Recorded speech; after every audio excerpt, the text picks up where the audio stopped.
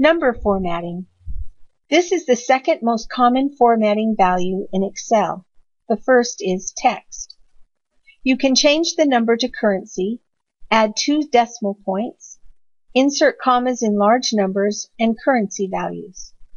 Changing the decimal places will not change the actual value of the number. Step 1. Type in the value 25374.29 in cell A1 and press the Enter key. Step 2.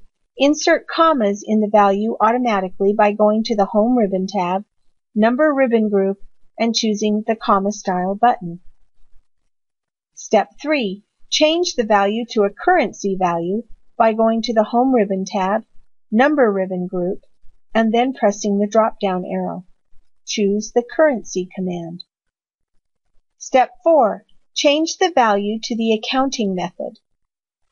This extends the money in front of the cell away from the number.